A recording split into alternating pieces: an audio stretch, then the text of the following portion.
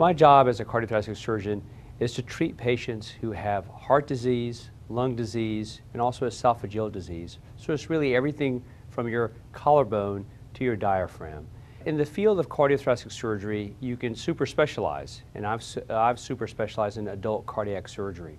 There are fields of thoracic surgery and congenital surgery, and some surgeons practice in all three of them. But for the most part, in an academic center where I am, I only practice adult cardiac surgery. So I see patients who have diseases of the heart or the aorta. The types of procedures that I perform are predominantly lung procedures and to a second degree esophageal procedures, the esophagus being the food tube that goes from the mouth to the stomach.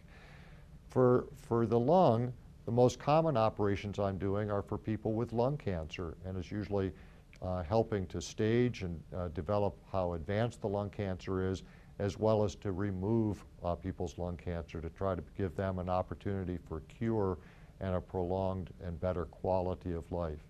I treat all heart defects that anyone could be born with that might need surgical repair or palliation.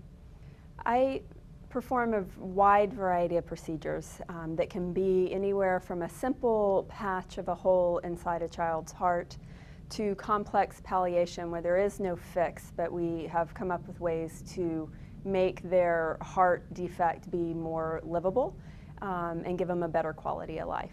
One of the great things about our discipline is that we're all dedicated to one goal: to help patients live better and live longer. And it takes a long time to get the skills, the education, the knowledge to be able to take care of those patients. But once we do, it's an extraordinary opportunity to have a big impact. And we feel fortunate as a discipline and as surgeons and as individuals to help save lives every day. And that's a really special feeling.